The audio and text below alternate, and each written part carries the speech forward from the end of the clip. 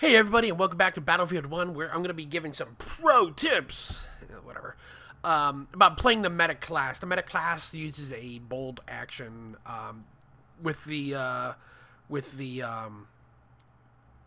Sai Rigote being an automatic, along with the autoloader. What are these? Wait, no, it's the M1907 sweeper being an automatic. Other than that, they're all semi-automatic rifles, which is kind of cool. I like to play kind of for this tips here. I like to one of my favorite guns to play. So if you're looking at a map with a lot of close range and you're weaving in and out of corridors, the trench gun, the Sai Rigote trench gun is really good because it has really good hip fire. It's also full auto. And it does pretty good damage, and it's also a good hip fire. If you're going for a little bit something medium range, I do like the Stoller, the M1916 Marksman, which is also pretty good, along with the, along with the magnification of 2.5 and all that stuff. Also, for a little bit medium, I also like the Storm. The Mondragon Storm, which is pretty good. It's good because it has a good fallout for the damage and a good rate of fire. And then for medium to long, I do like the Motor Dragon Sniper, as it has like a bipod and all that stuff. Of course, I do have the 4x scope and the optics. I'm not a big fan of the barrel. In terms of gadgets, I actually use the medic crate and the rifle grenade high impact. And heavy explosives.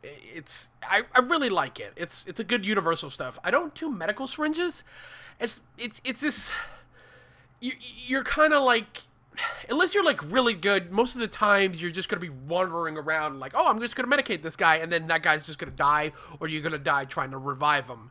And also, this time around, revives don't mean anything except giving yourself points. If you're looking for a lot of points, you should go do that. I should probably get going. And then lastly, I really enjoy the incendiary grenade. It's good for burning and keeping places going. So let's get going here.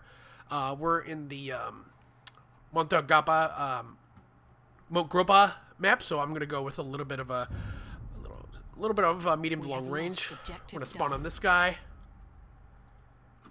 And then just deploy out. Return to the combat area.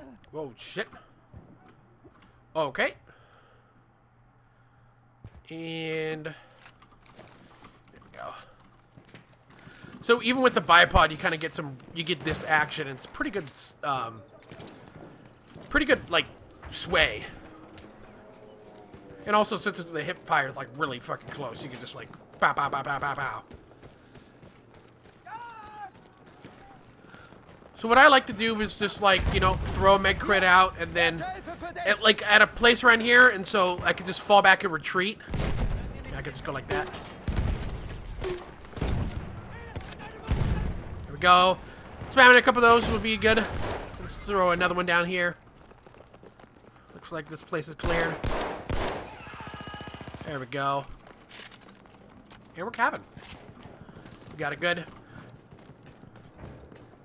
So this time around, the medic has like 10 rounds, unless you have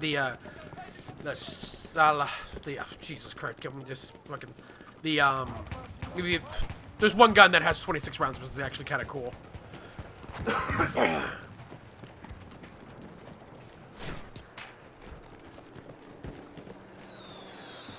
So let's see here. We'll go down to C here. And of course, if you do have the medical syringes, there is like triage to show you. Oh, we got somebody. We got some hostiles up here. We have taken objective apples. So we're at.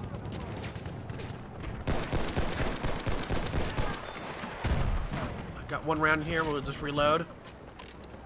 Ooh, hello.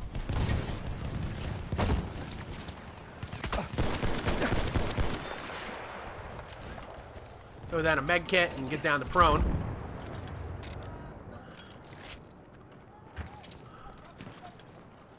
Okay, we're looking good here. Up the hill. Let's throw one right down here.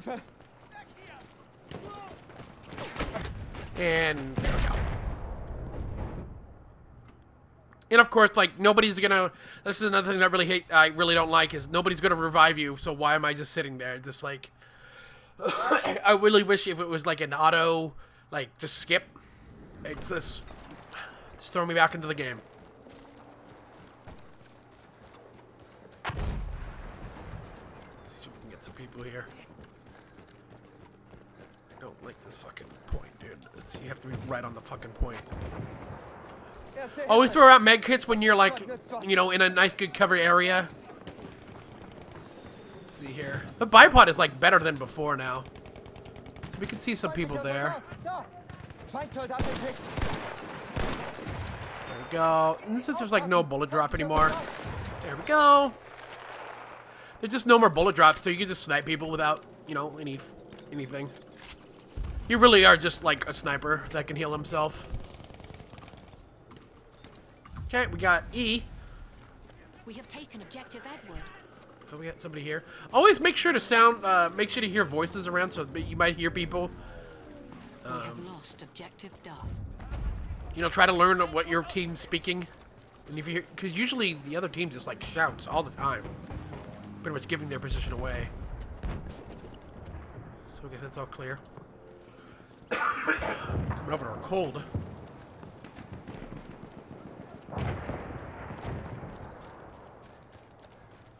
I do like that, like to have like I'm going strafing a little bit here, just to get a nice like field of view here of where everybody is, and maintaining. Whoa, what the fuck was that?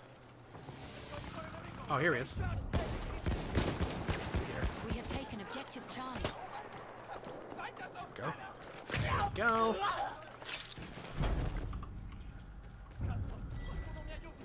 We have taken objective Duff. There we go.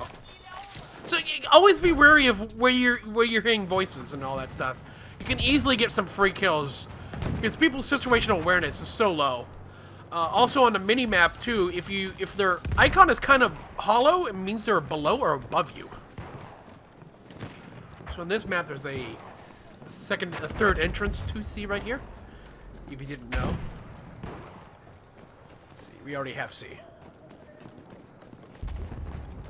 Let's drop some health down here.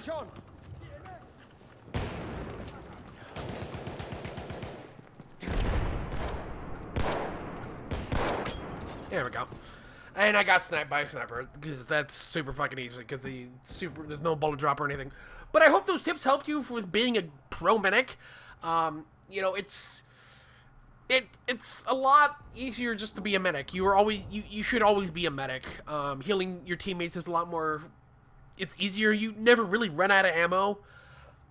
And if you do run out of ammo, you can always just run into battle and get yourself killed because, you know, no fucking support is ever going to drop ammo for you, even if you spam Q or, you know, that notification. Anyways, guys, thanks for watching. Make sure to like, comment, subscribe. Follow me on Twitter at Caboose967. I'll catch you on the flip side. Bye.